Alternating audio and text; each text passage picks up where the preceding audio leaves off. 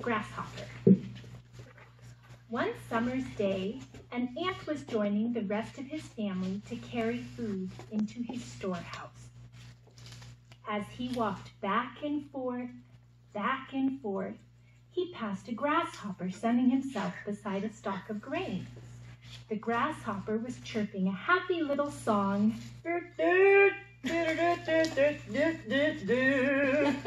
the ant did not seem to hear him.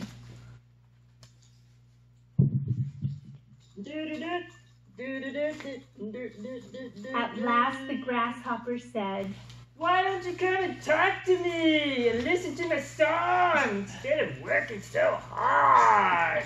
"I am laying up for the winter," replied the ant. "Winter?" scoffed the grasshopper.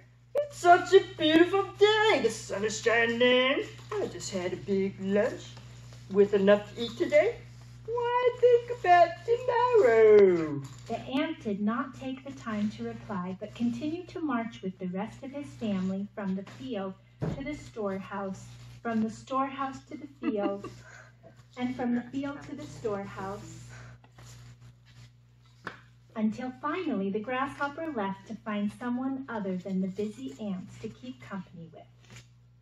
The days passed, and the warm weather turned to the chill of winter.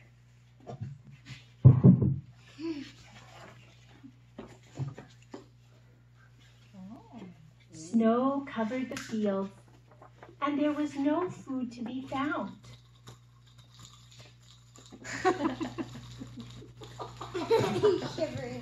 Grasshopper remembered the piles of food that the ant family had stored away and decided to make his way to their home.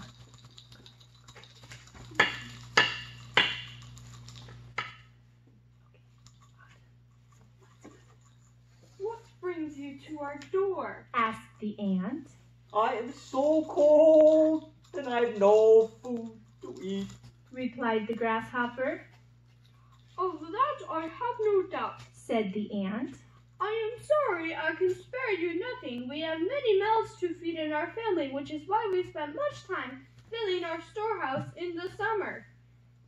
Sadly, the grasshopper turned from the home of the ant, having learned the hard way that diligence today prepares for tomorrow.